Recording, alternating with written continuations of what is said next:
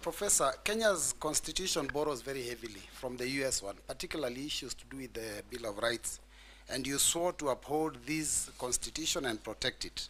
Recently, you saw in the US that a gunman tried to shoot a presidential nominee and was actually brought down, but despite that, and even missed, but despite that, the head of Secret Service resigned their post. Now in Kenya, during your tenure as CS, over 100 Kenyans have been killed, murdered by the police. You know that maybe over 1,000 people have been injured, and property worth billions of shillings has been destroyed. Not to forget that a lot of Kenyans have also been abducted, and as we are talking, there are still people, families that are still looking for their loved ones. Now, we did see that the Inspector General of Police resigned. Do you think that as a CS, you should not also have taken responsibility, political responsibility for that failure that the resignation confirms, and also either resigned or declined the appointment? It's also important to note that during these demos that were held, a lot of people were shot. And there is clamor and request and, for justice. In fact, I've attended, one of them was a constituent, Erickson Mutisia, and we've gone to those funerals, and the families are asking for justice. You have forensic evidence because you have the bullets, and you know that every bullet that comes from a gun can be traced.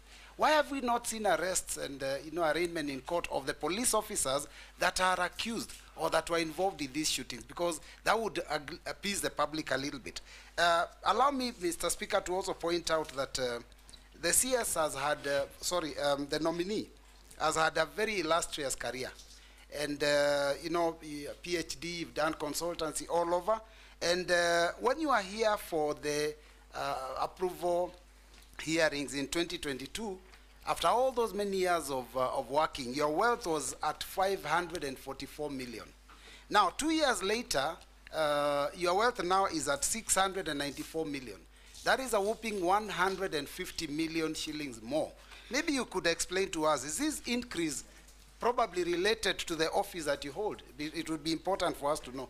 And finally, Mr. Speaker. Too many questions, Robert. Mr. Speaker, just one last one, because we are doing very well with time, Mr. Speaker. Just one last one, which is because I'm just picking out some of the things that some of the members have said on the matters of insecurity and criminal gangs, Mr. Speaker, that have been out there mugging our people. There's burglaries, in the North Rift, there are all these issues of cattle rustling and all that, which you have admitted there are issues. Now, my question is, when you know that we have such insecurity in the country, what was the logic behind making a decision to send 1,000 police officers to go and secure Haiti when Kenya has a problem? Thank you, Mr. Speaker. Professor. Mr. Speaker, those are 3 questions. The first one, the Honorable Mbui asked about whether I should have resigned. The example the member gave about US, where the candidate for presidency was nearly killed, raises a number of issues. One, he says the person who attempted that was killed. That demonstrates use of force, even in our local context, is allowed, because nobody raised issues with that criminal who was wanted to kill Donald Trump. He was shot dead without questions. Number 2, the honorable member has said that the director of the Secret Service resigned, but also drew a parallel and said our IG also resigned. The minister did not resign in the US. I don't know why the Kenyan minister must resign. And nobody asked the minister to resign, because ministers don't instruct operations, they instruct policy. I can only resign if my policy instruction is unconstitutional or illegal. Then on the question of those unfortunate incidents when Kenyans lost their lives and the quest for justice, I strongly believe that there must be justice, and every death that occurred must be accounted for. However, Mr. Speaker, the process of putting together criminal investigations, including forensic evidence, is not something that can be done, can be rushed. It takes a bit of time all over the world, not just in Kenya. I believe IPOA should help the country to get closure, and I have promised, if I am reappointed, I'll encourage the collaboration and support and goodwill between IPOA and the police in terms of providing information so that justice is served. I have also been asked about my wealth, which has increased from 544 million to 694 million. It is true because, first, let me start by saying that I have not benefited from any improper business. I have not done any business with government. Let's start from there. I have not applied for any tender by myself, by proxy, by relative, or by anybody. Mr. Speaker, before I was appointed, my wealth was at 544 million. I said at that time, which I still do now, that I've run a business, which today I do not participate in that business. I don't practice law, but my law firm is alive and working, and much of that revenue has actually come through the revenue from my law firm, which is still active but being managed by other people. I think all my salary and allowances have been spent in paying bills. Therefore, most of the increment in my net worth is because of three things. One, the legal fees, some of which was actually pending by the time I was being appointed, and I said it here, that there are some unpaid legal fees, which some of them were paid. In fact, I remember 2 months after I was appointed, one of the clients paid a significant amount of legal fees, which had been pending.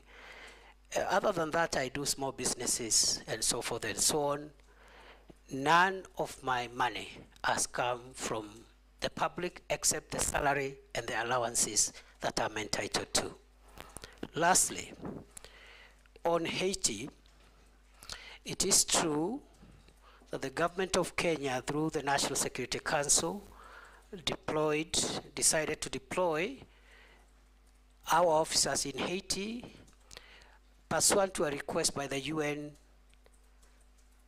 Security Council and the UN General Assembly. These are international obligations.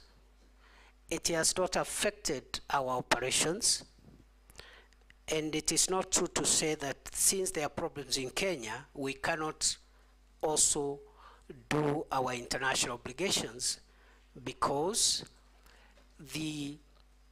all countries in the world do have security issues. They have security matters. Even the country you consider safest has its own security matters. And therefore, it is a great honor for our officers to serve in Haiti. So far, they are doing a good job. I believe they will profile Kenya properly. They will bring honor to our country. And that deployment has not affected our operational capabilities. I submit. Thank you, Speaker. Thank you. Don't be like your neighbor. Ask one question. I'll ask only one question, Mr. Speaker. Professor Kithure Kindiki, in your first stint as CS Interior, you are associated with strong statements, such as "we will crush you," you'll be met with the full force of the law, "we will deal with you firmly and deadly," and many other words like that. Statements which seem to fuel police extrajudicial action. And Kenyans have taken notice of such statements that probably they fuel police extrajudicial action. and the use of excessive force, because if you tell people we'll crush you, the police will crush you, that's what it will entail. As you see now, there's a new awakening in this country about what public officers are saying. How different will you be as you, if we approve you? Secondly, you are also the civilian face among the police and the security organs that we have. But as you